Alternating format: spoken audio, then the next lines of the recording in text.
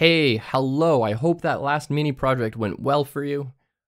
In this video, we are going to learn a fundamental of programming, and it is called a function.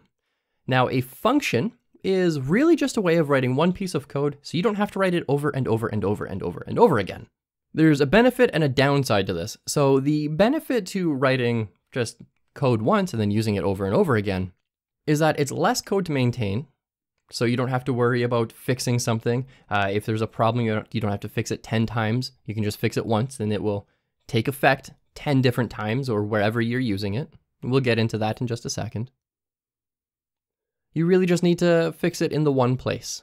Now, a function has a downside, and that downside is it is a little hard to understand at first. So if you are brand new to programming, this might hurt your brain a little bit, but bear with me on this. I want you to work on this until it makes sense, because you're going to see functions in every single programming language.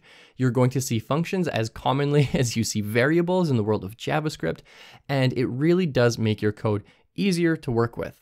So in this video, I'm just going to show you what a function looks like, and we're not actually going to write a function. We'll do that in the next video, but I just want to show you what it looks like right now. So let's make this way bigger, and we have a function. So it starts with the word function. You can see that my editor, VS Code, has highlighted that. It says function.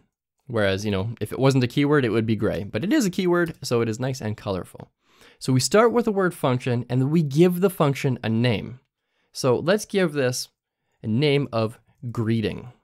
And then we put parentheses because it's a function and because it's going to be taking some sort of action. Generally, there are a set of parentheses after it. And then in here, we can just say console.log hello world. And so all the code you want to execute inside of your function goes between these curly braces. It looks a lot like an if statement, actually. And then to execute your function, all you have to do is type greeting with your parentheses, and this will say hello world. So if I open this up in Chrome, you're going to see down here, it says hello world. Now functions can take these things called parameters or arguments. And so you can say, what is someone's name? So you can pass in a name into this particular function, and then you can concatenate it. You can say hello plus name, and you can use this variable name inside of these brackets. And then to pass in a name, you just pass in like a string or a number or a Boolean or something like that. We're going to pass in a string called Caleb, and let's go ahead and refresh our page. And it says down here, hello Caleb. And so now inside of our function, we have this ability to use any sort of name. And what this is doing is saying, hey, there's one parameter in here, there's one parameter in here. Let's say that name is now equal to Caleb. And basically what it's doing behind the scenes is saying name is equal to Caleb. Now, if you want multiple parameters, absolutely you can do that. So let's say there's a name and there's an age. So let's say hello name and age is, let's put age in there. And we also need to pass in an age. So there's two parameters in here. We need to make sure we have two parameters in here. We do that by separating these with a comma. And we've actually seen this already with console.log, and then we said something, and then we had a comma, and then said something else. And so what this is saying is there is an object called console. We'll get to objects later, but basically there is a function called log. This is the first parameter, and this is the second parameter. And it's no different than our function here called greeting, where we have our first parameter, and then we have our second parameter. So let's save that, open up Chrome and refresh, and it says, hello Caleb, age is 30. So now we actually have two parameters or two arguments inside of our greeting function.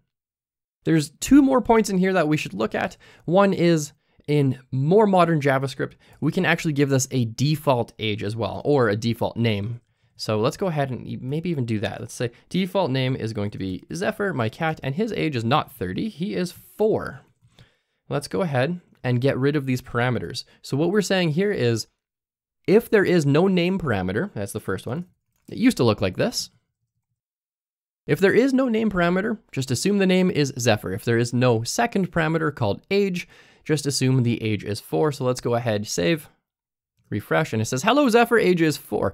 That's relatively new JavaScript. It's actually super useful. Many programming languages have had this for many, many, many years, and it is finally the time for JavaScript to use it as well. It is a beautiful feature. Now, the last thing to know about functions, at least for this particular video, is a function can return a value. And we do that with a keyword called return. And this can return anything. So let's go ahead and return space X, and that's all it's going to return. Semicolons are optional when it's on a new line, but let's go ahead for continuity's sake. And so when we refresh our page, we're actually not going to see space X shows up anywhere. What this is doing is saying, hey, if this function runs and it is being stored into a variable, that variable's value is now going to be space X. So let's go ahead and save greeting into a variable. So var, I just called var name, variable name is equal to greeting.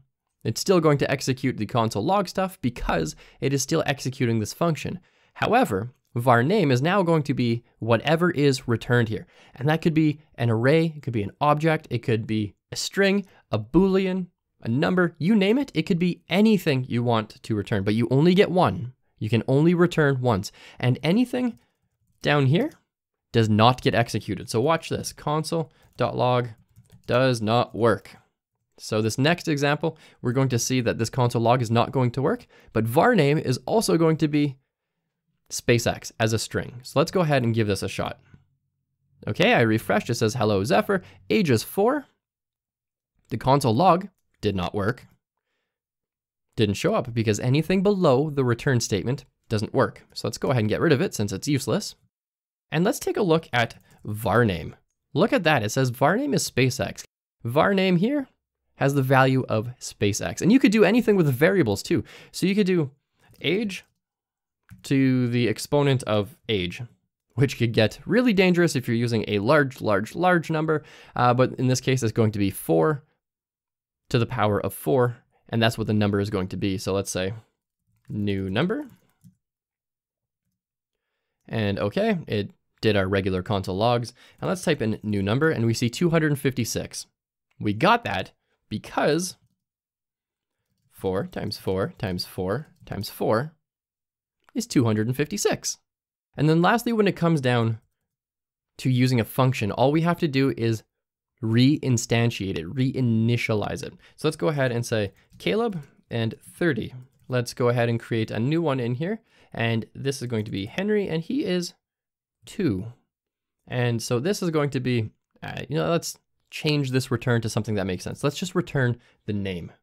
And so this is going to be default name, and this is going to be Caleb, and this one is going to be Henry. So watch this. As I hit refresh, it says, hello, Zephyr, age is 4. Then it returns the name, stores it in a variable called default name. Then it goes to the next line, says, oh, there's a function up here. Okay, run that code. We gave it a name called Caleb, and we gave it an age of 30. Hello, Caleb, age is 30. Okay, so it does that line, stores it in a variable called Caleb. Next, it goes to line 18, says, oh, there's one in here called Henry. It's running a function called greeting. Just like the other 2 times, it's gonna say, okay, well, I'm gonna stop here, look for a function called greeting. The first value is Henry, so we're not going to use the default value. His age is 2, we're not going to use the default value of 4. And so it's going to say, hello, Henry, age is 2, and then it's going to return his name. This part here, it's going to store that in a variable called Henry. And sure enough, we see, hello, Henry, age is 2. So if we go ahead and say default name, that's from right here, we get Zephyr. Caleb is Caleb. Henry is Henry. So functions are a critical point when it comes to programming in any language, not just JavaScript, but in any language. And they almost all work the same way. You have some way of defining it, you give it a name, you give it some parameters if you want to. You perform some sort of logic in here, or in this case, we're just doing a console log, and you return something. And then maybe you store it in a variable. And then you can do something with that variable down the line. So that's functions in a nutshell. In the next lesson, let's go ahead and get some serious hands-on practice with functions. We're gonna write a number of them. It's going to be fairly fast-paced, but hey, You can always slow down the video. You can always pause it and try it yourself. And I'm here to guide you every step of the way.